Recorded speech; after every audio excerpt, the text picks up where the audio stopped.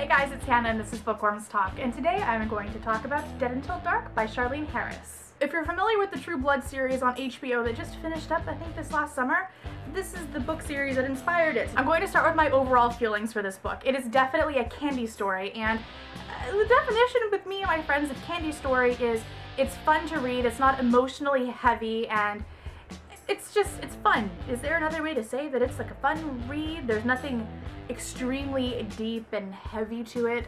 I think I'm just repeating what I've said in the first sentence. The first sentence was enough. I really am such a fan of the TV show. I'm almost through with the 7th season. I started it, and I think if I hadn't pressed pause so heavily because I didn't want the TV series to end, I would have been done with it all in a 1 month period. That's 7 seasons in 1 month. That's crazy. I really loved the show. And so I thought, you know what? I have to read the books because great things come from books, right? Right? Anyway, the first season of the show I actually do prefer to this book. That being said, I really do like Charlaine's style of writing and how it's funny, and I actually liked being in Sookie's head, which I wasn't sure I would like, but I actually did end up liking. Also, I wasn't the biggest fan of Bill in this. I don't know if it's because I know a thing that happens later. This is me not spoiling. In case you're not familiar with the channel, I have a section ahead where I don't spoil, which is now, where I give a general synopsis and very vague ideas to the rest of the book. But then I will give warning and jump into the spoilers. I felt like that was a necessary thing because I feel like this book is widely popular, and so I needed a quick little explanation. Back to the point though. So I was talking about Bill, right? Yes, Bill. Vampire Bill. I love how they called him that, the Vampire Bill. Vampire Bill. Not just Bill. Vampire Bill. Loved that. So maybe I just, I'm sour apples against Bill because I know something that happens and it's just kind of come back from this.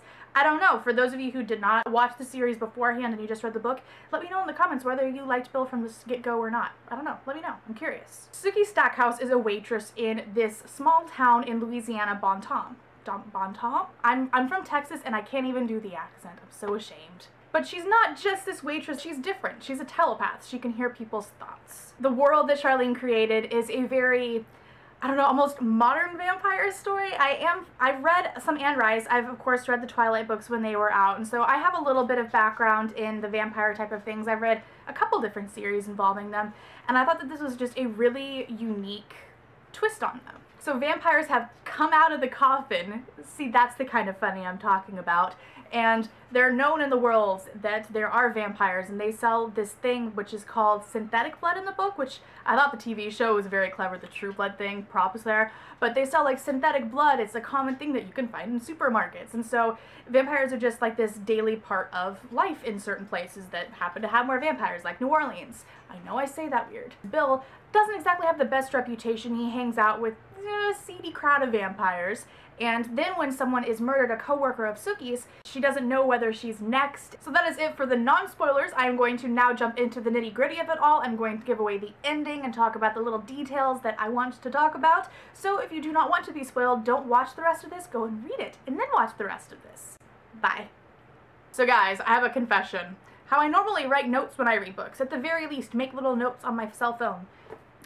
I didn't write any notes because it was just a fast-paced story, and I don't know, I felt like I'd remember it so well because of the TV show being very linear to this, and I didn't write notes, so we're winging it. I think I might have wrote down one thing because I thought it was funny, so we're gonna start with that, and then we're just gonna see what happens. Oh, the descriptions. There were small moments where, okay, I'm a sucker for descriptions, you guys know that, and there were a couple that I really, really loved, and I'm gonna read you. That was a word. Okay. I'm going to read you though. His voice was quiet and rustling, like feet through dry grass. His eyes were still like caves with ghosts dwelling in their depths. That's my favorite one from the entire book. I was worried going into this book that I wouldn't like Bill because TV show Bill, I kind of only liked him because of the way that he treated Jessica. Because it was like that very loving, fatherly kind of relationship that develops throughout the entirety of the show. And I knew that Jessica wasn't in this book. That was purely a show-made character. And so I was concerned that there wouldn't be very many redeeming qualities of Bill. But I feel like TV show Bill and book Bill are two totally different characters.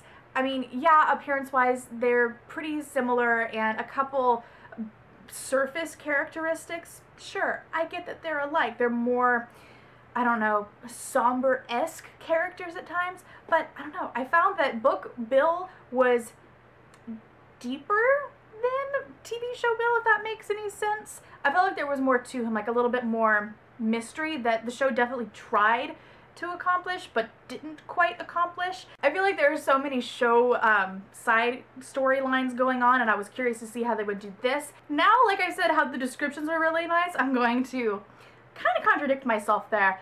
The descriptions of the outfits, maybe not even that, just the outfits themselves were horrible. I mean, I get this is just a really dated thing, and maybe it's just really not my taste or anyone's. But man, those outfits. I have one that I took a picture of because I thought I have to save this for a rainy day because it will make me smile. Bill said, "Wear those blue jeans that lace up on the sides." And she was explaining how they weren't denim at all, but some kind of stretchy stuff.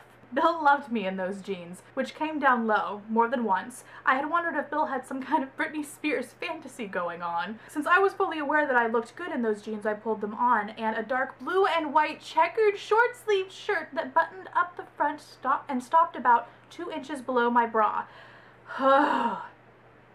And then the scrunchies throughout this, the scrunchy age needs to never come back, please. So yeah, I got laughs out of that, so maybe that adds to the humor of the book now, but I don't think it was intended to be like that.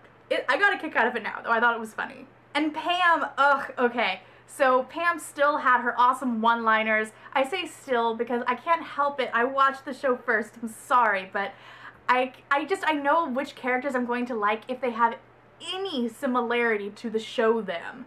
So I'm really, really excited, especially for book 4. I'm kind of an Eric fan, truthfully. I really liked the exchange when Eric and Sookie met, and it was something like he said, "Oh, you're sweet," and she's like, "No, not really." And then it was like this joke thing because blood's sweet. I don't know. It's just like small little witty bits like that that I do enjoy, and I like being in Sookie's head. And it's not country overload, because I do live in the South. I have very, very Southern people that I've gone to school with for years, and just like I'm very familiar with that kind of thing. And I felt, I mean, she is obviously like more, the author is Southern, so she just really hit the nail on the head. She didn't go overboard with "I reckon this" or "do-si-do," or so. I don't think she ever actually said "do-si-do." But basically, I appreciate that it's not a caricature of the South, and it's just, it's the South. I liked it. It's hard for me to review candy stories, so it's definitely more on the review side and less on the recap side, which is honestly what my reviews kind of are. They're more like recaps of the book, and this is what I thought about to this event that happened. That's what they are. Overall, I really thought the world that she created was, again, just creative. Overall, I really think the world that she made was very creative, and I like the different aspects of it. I like the synthetic blood thing. I like the coming out of the coffin thing. There's just a lot of it that I really like. I can't wait until I finish the rest of the series. I'm quarter of the way into book 2. I'm really liking that one a lot more than this one so far, and so I'm sure I'm going to have a lot more to gush over in that book. But yeah, I did enjoy this book still. I would probably give it a 4 stars? 3.5, 4 stars? Not the best writing in the entire world, but it was entertaining and it was a great candy read. And that's just kind of what happens with candy reads. I still really liked them. Are they the best book I've ever read in the entire world? No, but I still enjoyed them, and I'm going to continue the series. I have a confession. I borrowed the first book, this is a different copy, from my friend Megan, who read the entire series, and I decided to go ahead and just go to Half Price Books, see what they have there, and I bought the entire series, all for under 99 cents a piece. So I'm very pleased with that. So now I own the entire series. But see, I liked it enough to go out and buy, like, what is it, 10 books? I think that's about it, so I will see you guys later next time on Bookworms Talk, where I will probably have a book haul or a bookshelf tour. That's what it's called. Room? Is that right? Is it a tour? Bookshelf tour? And then I will probably have the second book to this up. I'm gonna get through them really fast. This one did not take me any time at all, so expect a lot of these reviews. So I'll see you guys later. Bye. I'd kiss you, but I will leave prints on your pretty fur. She's attacking the camera pole, you can't see. So I'm going to talk about, oh my god. You can go ahead and keep watching. It's whatever you like. I feel like that was the intro to a song. Scrunchies, scrunchies, scrunchies.